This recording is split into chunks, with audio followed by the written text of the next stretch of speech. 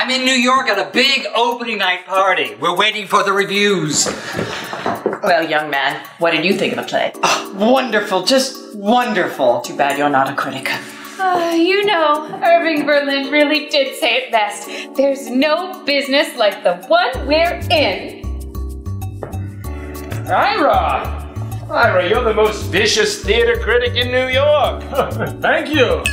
I'm a fake. I'm a fraud. You've got to believe me. I'm no good. I believe you. So tell me, Gus, are you in the business? No, sir. I'm an actor. All my life I wanted a crowd to shout, author, author. And they did.